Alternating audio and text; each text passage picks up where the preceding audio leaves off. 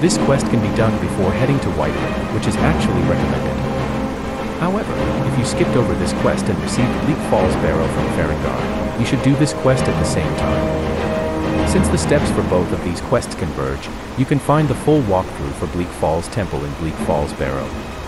To get the Golden Claw quest, speak to Lucan in the Riverwood Trader to discover that Lucan has had a bout of bad luck regarding bandits robbing his shop.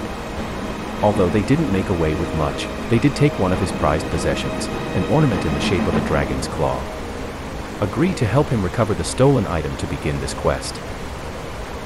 Recruiting either Fendel or Sven can be helpful, even if it's no more than just having an extra body for your enemies to target. To recruit either follower, simply talk to Sven to begin a miscellaneous task. Depending on how it pans out, you'll earn the consummate loyalty of either Sven or Fendel. Camilla shows you to the edge of town, pointing in the general direction of where you need to go before she departs sometime after.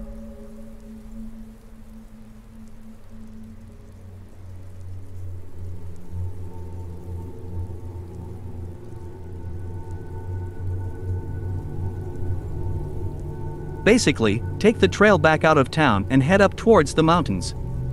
You know you're going the right way as your lush green environments cede to snowy, blizzard-like conditions. In order to get the claw, you must venture forth deep into Bleak Falls Barrow and find Arvel. You should be able to find him tangled in a spider's web. Cut him loose of the spider's web, but first you must get rid of the creature that created it in the first place. Yup, you guessed it, it's a spider. Specifically, it's a frost spider. Upon killing the spider and freeing Arvel, he will try to flee, not wanting to share his precious treasure. He will pay for his treachery.